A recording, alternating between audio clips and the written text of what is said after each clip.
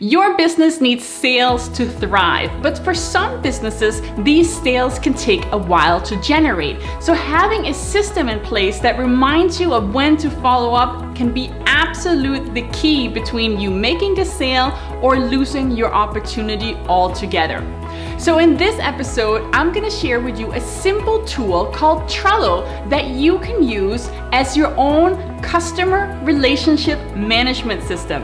And best of all, everything that we're gonna go over today is included in their free version. Let's dive into the tutorial.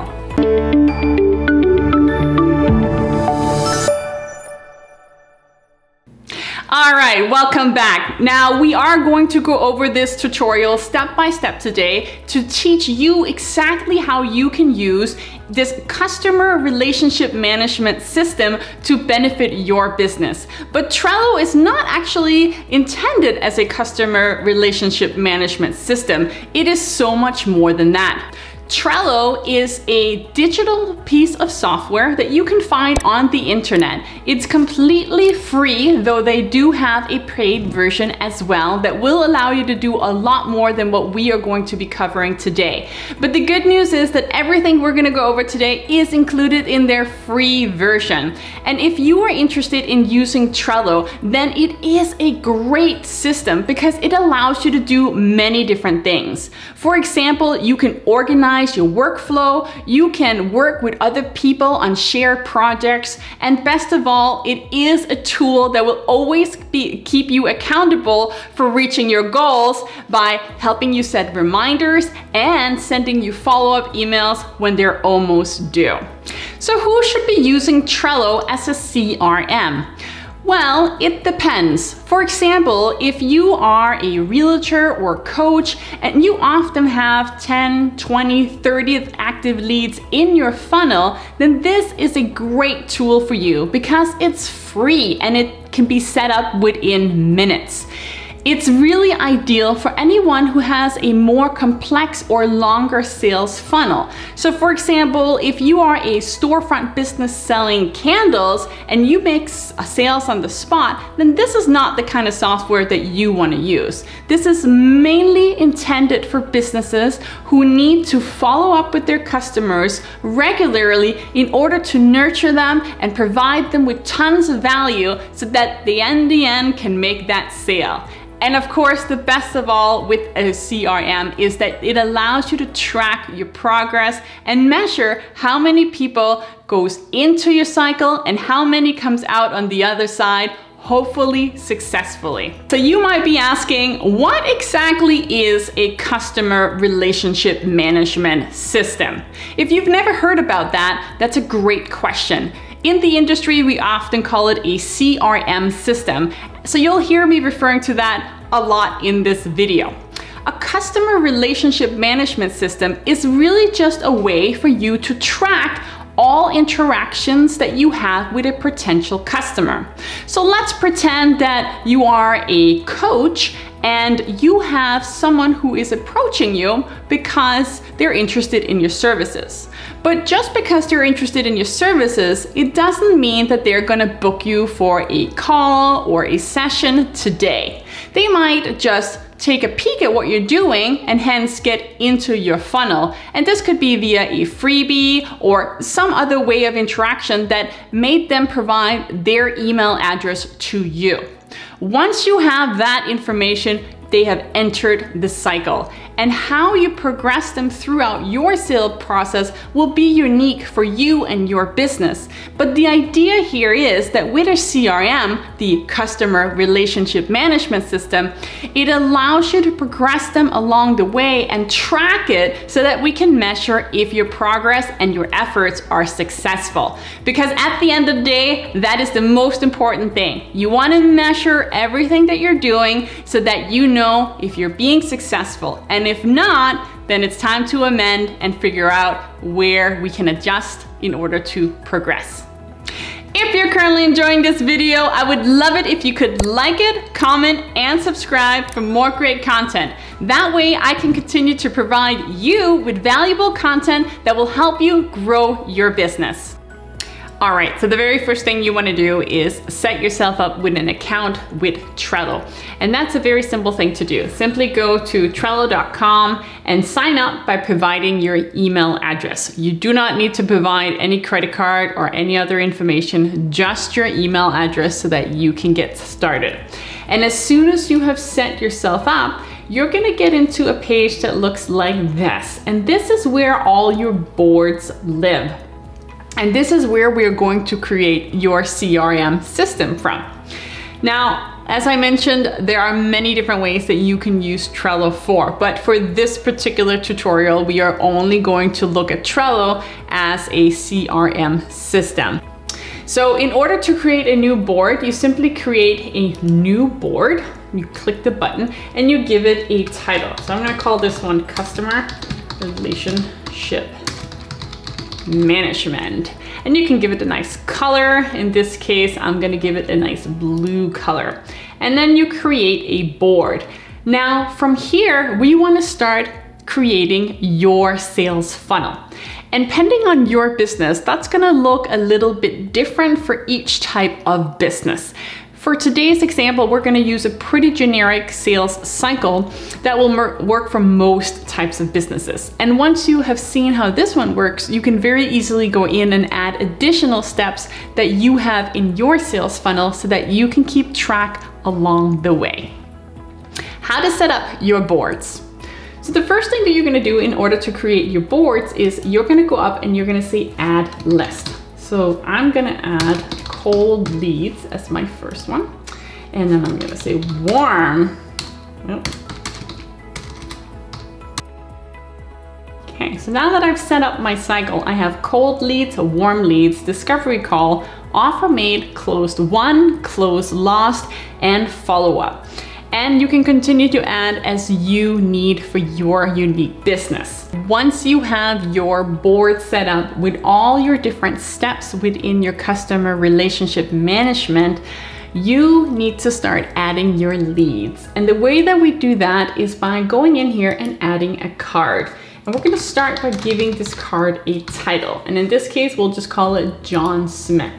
And once you have created that title, you can go ahead and click on it, and that will bring up another window that will give you a lot more information that you can enter. So for example, you can add unique details about that particular customer, and this could include the address, this could include a birthday, it could include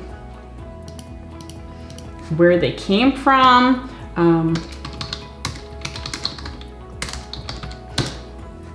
anything that's important for you to remember regarding this particular customer.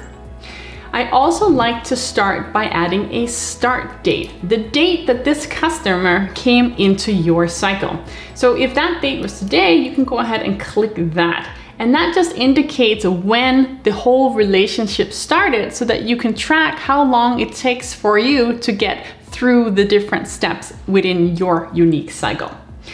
You can also add checklists within this. So if you want to add a checklist, you just go ahead and say add checklist. And from here, you can add steps to your customer that you need to do. So if you need to send them a follow-up email, and this is something that you do every single time, you can add that as a step in your cycle.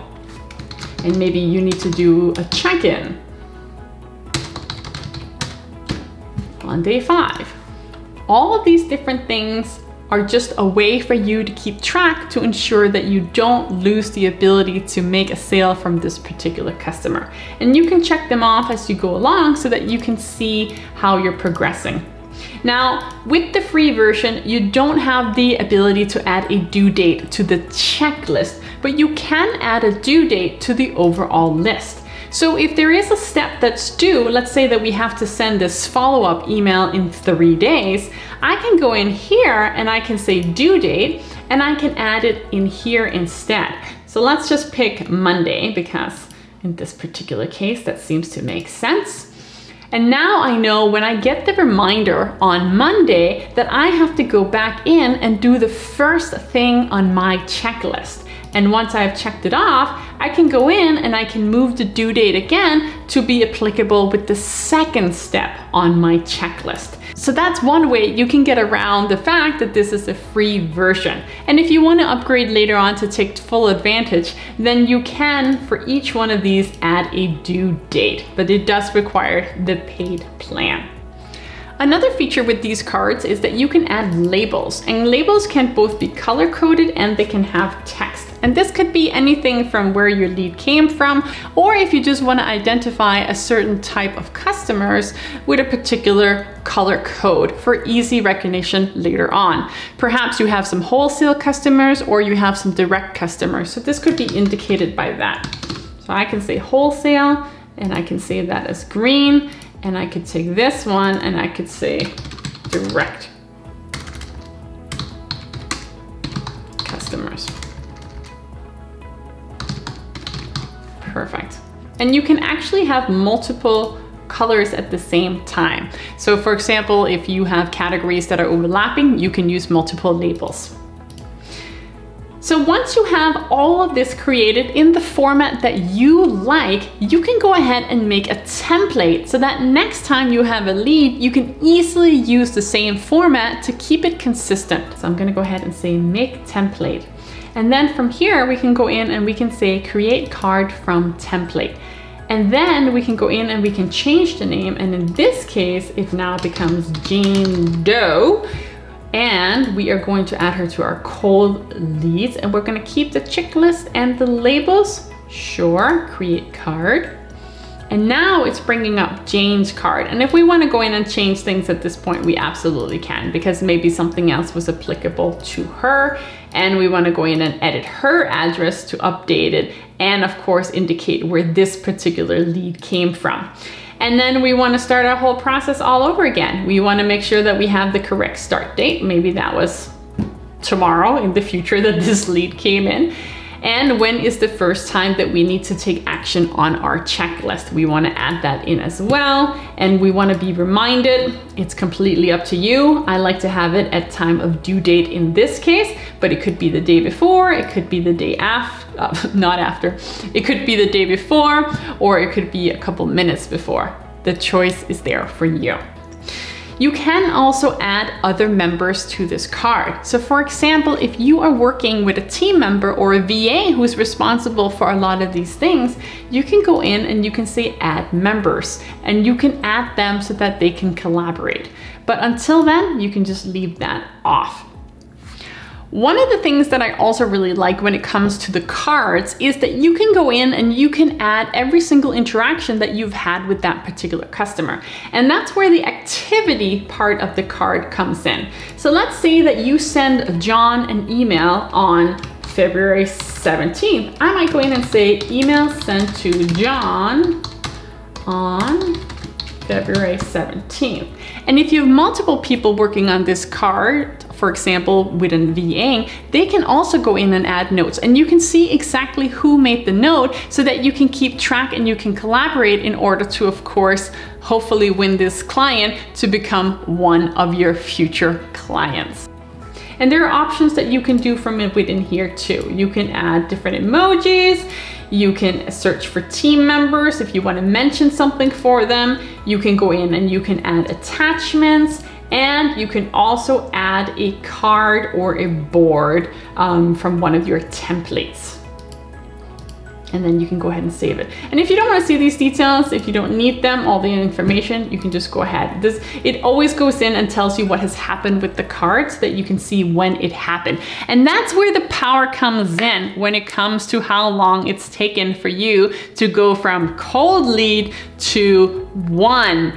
You want to be able to see how long it takes, because that's part of the tracking process.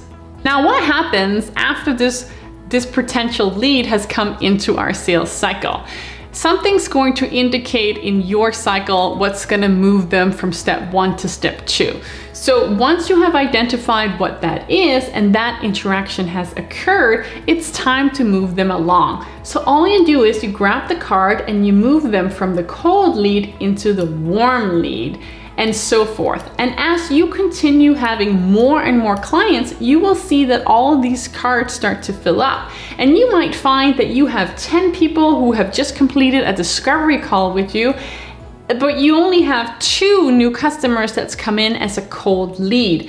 So when you have all of these different segments, it's going to be extremely easy for you to see where your sales cycle is really strong and where it might be lacking, because you always want to have a consistency between all of these areas, so that once you're at the that you've won all of these cases or you've lost them, you want to make sure that you still have an influx of new people coming into your sales cycle so that you can generate more sales.